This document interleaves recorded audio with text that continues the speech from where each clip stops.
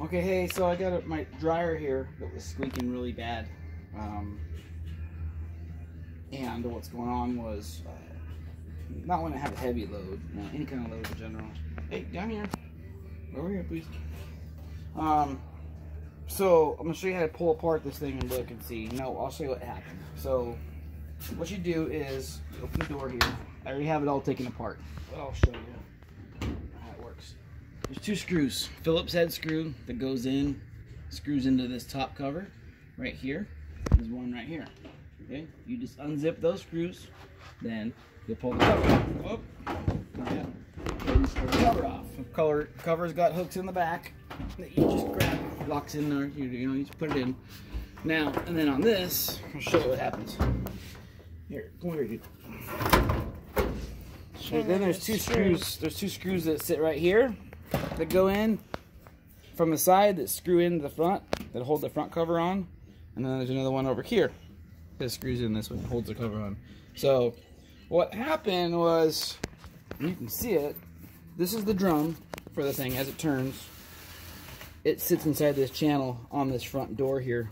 So what happened was it started pulling out a little bit and getting cockeyed, uneven. So what happens was it started squeaking down below because as the drum tilted, the fan motor down below on the motor, there's a motor down below here with a fan pulley on it. When I pull it off, I'll show you. That was started hitting on the cover for this. So, and that was pretty much because this whole thing was crooked. So once you got those two screws out on the side, this whole thing just pulls out. Okay. So the drum has the belt on it still, and then there's a notch, a square shaft in the back that the motor drive, or the idler pulley sits inside of. So then you get this off. I already got the switch disconnected for the door.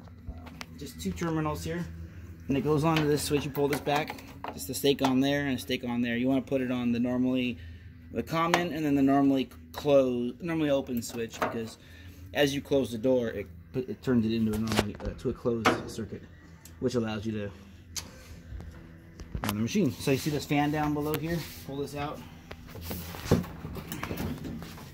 When the drum started going down, it started hitting down this, and this part of this lip started hitting on this part, and the fan, I had to push that in and kind of tighten that up. But yeah, it's good now. See how it starts squeaking? So that squeaking you're hearing was the inside of this hitting on that, because this cover. Also, there's a felt pad here that sits inside, and it started coming out a little bit. So when that happened, it just allowed the drum to shift in.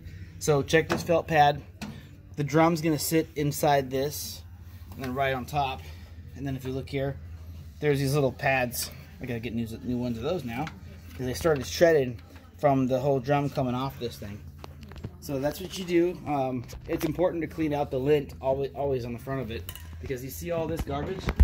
This is from the lint going down inside here and collecting up inside. So always clean your lint tray out all the time, because eventually it'll clog up and get inside and get in here. I mean, there was lint up here, down this, wedged in there.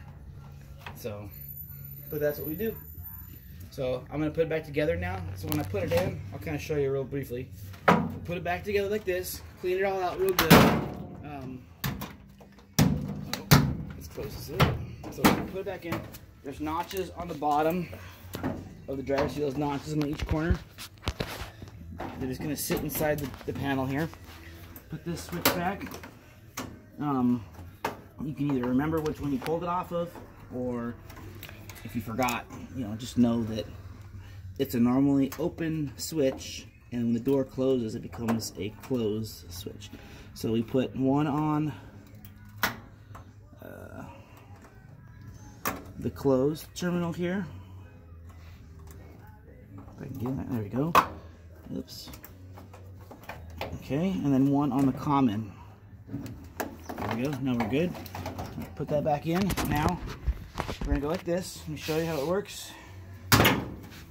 Push it in. Take this drum, push it all the way back. There's an idler pulley on the back that it sits inside of the center.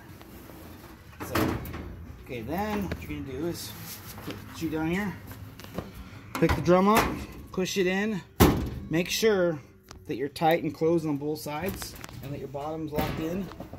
Okay. Then we're gonna get our screws.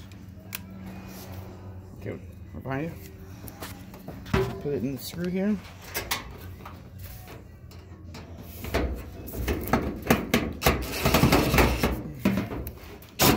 Okay, got that one.